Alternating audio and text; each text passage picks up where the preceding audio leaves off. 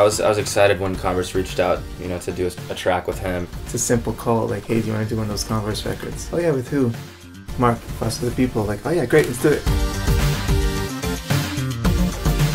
So in the beginning, it was just the two of us, and we were kind of talking about, you know, what singers we wanted to use, and we're bouncing ideas back and forth. And my band just got back from Australia and saw Kimbra play.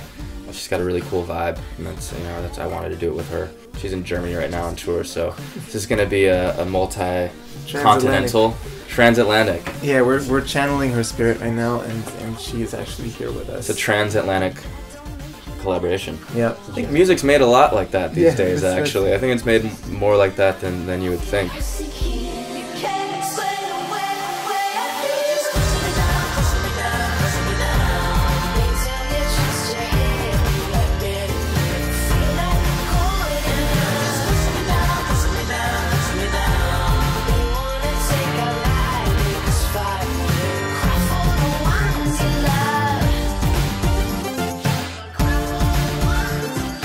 We each have sort of our areas of expertise in production, and it's very complementary. I worked on the beat, and then, you know, Mark's a great, you know, multi-instrumentalist and songwriter, so like I gave him a bass of the beat, and then he just kind of wrote on top of it.